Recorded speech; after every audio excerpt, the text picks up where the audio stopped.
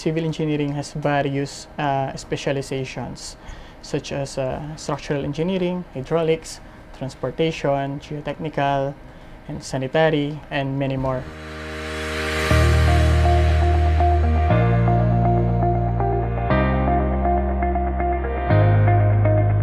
Engineering is fundamentally about solving problems, and that means finding new ways to apply existing knowledge. My education greatly helped me attain the position I have now. It gave me a thorough understanding of the basic concepts of engineering. It also taught me how to calculate or estimate the safety and stability of a structure using math and physics. Also, it enabled me to become a good problem solver and also analytical and creative in making my designs.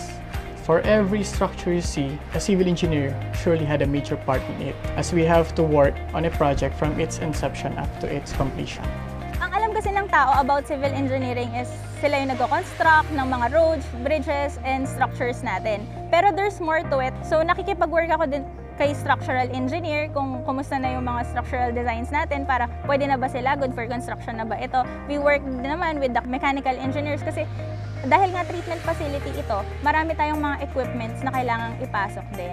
Kailangan mo kasi ng massive na technical training. Kasi yung work namin as a civil engineer involves hydraulics, structural engineering, project management. So yung mga bagay na yun, malilearn mo lang siya, yung mga basic principles niya sa school.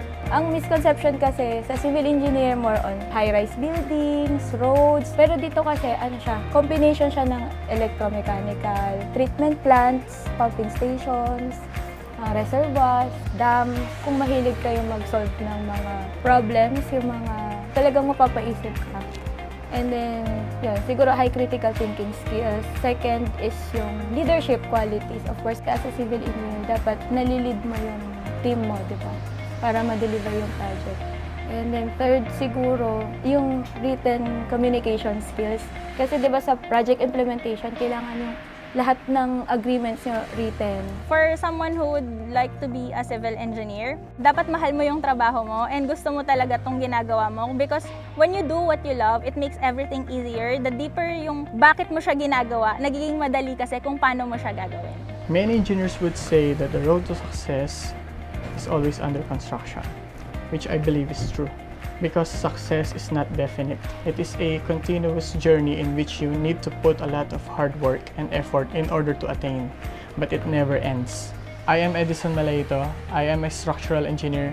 I am Kisha Maninang, civil engineer. I am Judy Manalang. I am a civil engineer. I am for Edukasyon.